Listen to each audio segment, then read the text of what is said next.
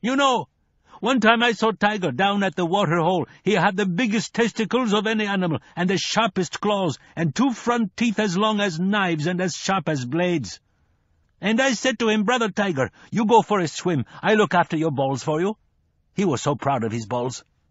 So he got into the water hole for a swim, and I put his balls on, and left him with my own little spider balls. And then you know what I did? I ran away, fast as my legs would take me. I didn't stop till I got to the next town, and I saw Old Monkey there. "You looking mighty fine, Anansi," said Old Monkey. I said to him, "You know what they're all singing in the town over there?" "What are they singing?" he asked me. "They singing the funniest song," I told him. Then I did a dance, and I sings, "Tiger's balls, yeah.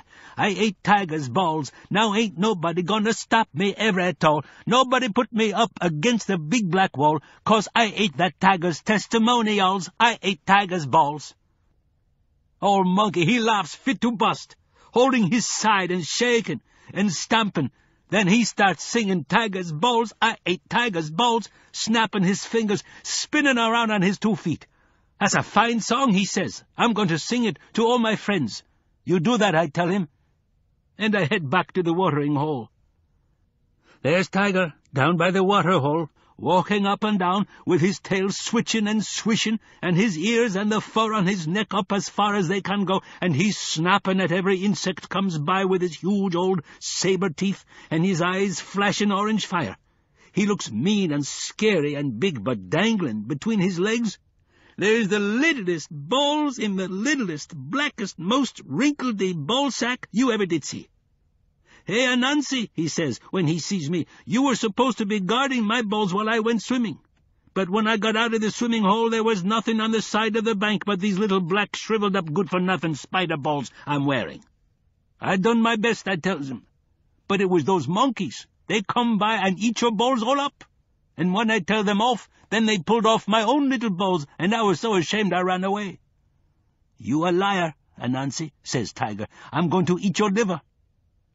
But then he hears the monkeys coming from their town to the water hole, a dozen happy monkeys bopping down the path, clicking their fingers and singing as loud as they could sing, "Tiger's balls, yeah.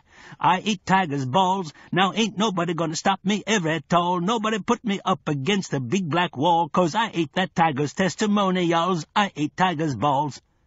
And Tiger, he growls and he roars, and he's off into the forest after them, and the monkeys screech and head for the highest trees.